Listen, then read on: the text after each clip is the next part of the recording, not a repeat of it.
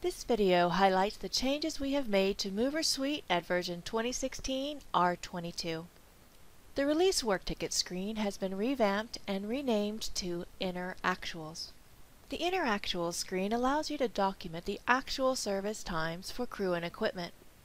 You can also enter total counts for the materials used along with documenting any additional services provided. This information assists personnel in generating accurate charges within revenue entry. The screen provides basic information on the order, including the shipper name and order number.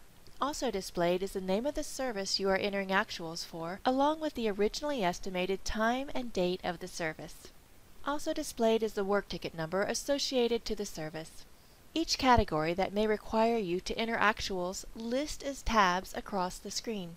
Categories include entering times for crew and equipment, and providing counts for equipment dispatched by quantity, for CPU, and any crating utilized.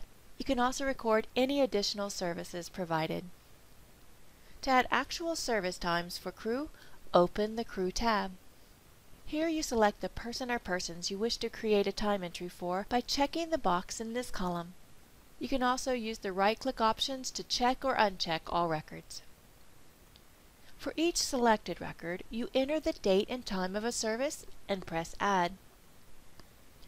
The dates and times that display by default are pulled from the times originally set for the service. You can create multiple entries per person per day. For example, if you wish to document a block of time for morning work and a separate one for afternoon work, you can do that. Let us say your crew worked from 7:30 to 11:30 and again from 1 o'clock to 5 o'clock. You create one entry for the morning block and a second entry for the afternoon. If one of your crew stayed late to clean up, you can document a third entry and check the box to indicate overtime. This screen keeps track of how much time is allotted to each person. There is also a total number of hours for all entries made for all crew members. If you wish to remove a time block, right-click on the entry you wish to remove and choose Remove Time Entry. When you are done, you can navigate to other tabs and enter additional information. Enter actual service times for equipment in the same manner as you do for the crew. Select the item and add appropriate time entries. As with the crew grids, you have right-click options to assist you. If equipment dispatches by quantity, then you can note the number of items returned through the Equipment Quantities tab. Select the resource, enter the date the items were returned, enter the count of the items, and press Add. If you have materials listed under Containers, Packing and Unpacking, enter actuals accordingly. Navigate between entries using the tab or arrow keys. Document crates utilized on the move by adding records through a separate dialog. Enter any additional services using a separate dialog as well. When you have entered all the actuals needed, press the Save button.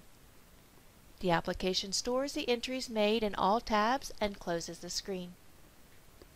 If you need to make any corrections to this information, simply open the Enter Actuals screen again. Data for the actuals can import into revenue entry and can be included on charges generated for the move request.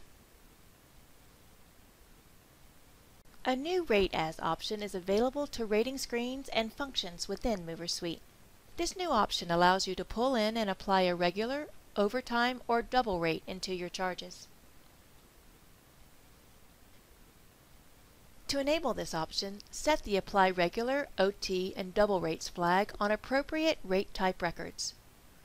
Verify the rates are set correctly for the rate plan.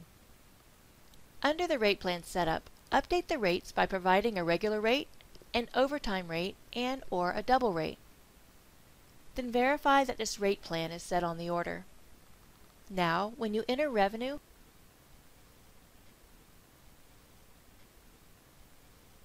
set the service and set the type, the Rate As option becomes available.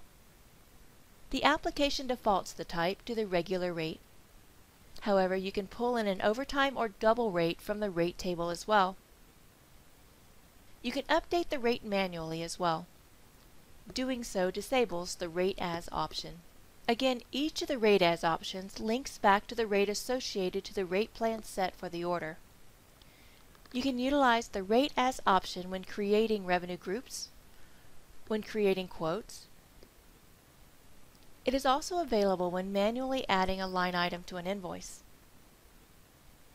And it is available through recurring billing when adding individual items. For recurring billing, the rate plan that affects the rating is set on the billing record as the rate table. The two enhancements discussed here are part of our continued effort to bring you support for office and industrial moves. Thank you for allowing us to share some of the improvements made to MoversSuite at version 2016 R22.